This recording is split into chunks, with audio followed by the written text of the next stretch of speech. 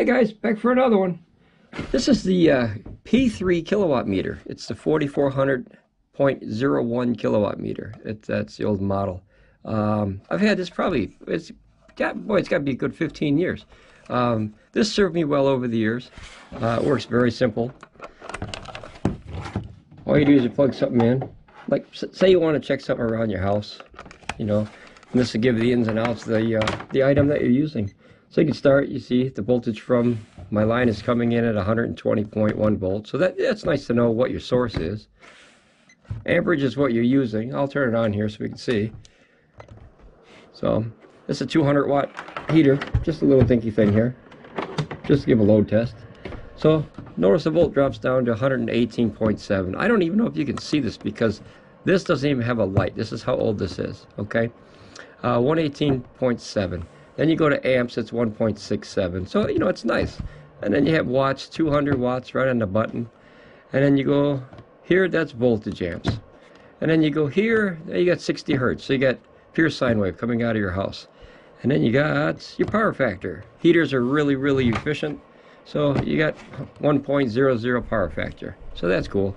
And then you have your kilowatt hours. That's how much time or how much power you have used since you've plugged this in the wall and kept track of it. And then you have your total time. So it's been running about a minute. So great product. I've used it for many years. They do have a new one. I don't have it, and I went to go buy a new one. And here's one of the reasons why. So you turn this, you unplug this, okay?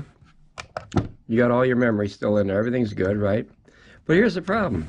The second that comes under the wall, you don't have any information anymore. There's no memory, there's no battery, there's not even a light. The new one I think has a light, but I'm not sure. I didn't buy it.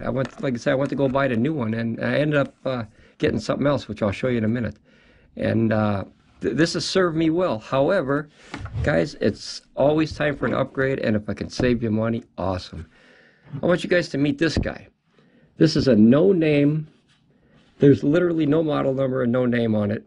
I bought it off Amazon. This goes up to 125 volts. This goes up to 130 volts. So will I ever use that much? No. Max power 1800 watts. 1800 watts, same. But this has things that this one doesn't have. So first plug it in. And now notice how clean the screen is right away. You have a light. That helps. It's a big, big deal because if you can't see this in the dark, you can't write down the numbers, right? Then the other thing is, see that 7 hours and 3 minutes? I charged one of my power stations last night with this, and it cost me about 67 cents where I am. And here's your wattage, right? But now watch this. So it's unplugged, right? Now you just lost all your information. Nope, this one's got a battery in it. So that's cool. So the reason this is important, if say you were doing a test, like I was doing capacity test for a power station yesterday, and if the power station dies, or if the power gets cut off, or if I don't catch it in time, I lose all my information. What a waste of hours. And sometimes, you know, like an 8 kilowatt system, that's a long time to burn. Even 1,000 watts, even at 2,000 watts draw, you got to wait 4 hours for that result. So you can continue right where you left off. And if you want to reset your numbers, you just hold down that little reset right there with like a little pin or a pen, or you could even use a probe from voltmeter. I mean, just stick it in there, hold it down, everything resets. So we'll see how this one works. I like this one a lot better. Just the screen now, you know, I'm not getting no younger, so the screen is bigger. The new kilowatt I saw was, it's bigger than this, but man, this is nice. Okay, this was like 25 bucks, right? Many years ago. I think it's still about 28 bucks, something, 25 bucks. The new one I think is like, I think 30. I'm not sure, don't quote me on that. But here's the crazy thing. You know what I paid for this guy? 10 bucks, $9.99. So unbelievable. Let's try it out. All right, you got the power surge, of course, and then it's going to idle down. Now, what I like about this one right away, is you have a point watt, so 176.2 watts. So it's much, much better. And if you use less than that, it'll show 1.68 watts or 1.385 watts. It's really, really down in the milliwatts, and that's cool because, you know, if you're a techie kind of guy, or you want to see how much power you're really using down to the, you know, well, I don't even know what place that is. You can really go further down than just 1 watt. And that's nice because it's really good to find vampire devices. Everybody knows I don't like vampire devices. So notice this dropped down to 175.2. Same as what this would have done if I'd have let it run long enough. You know, they start out at 200 and then they drop down. They rate these at 200, but you know, they never are, like everything. So here's the cool thing, okay? On this screen here, you got your time as how long it's been plugged in before you reset it.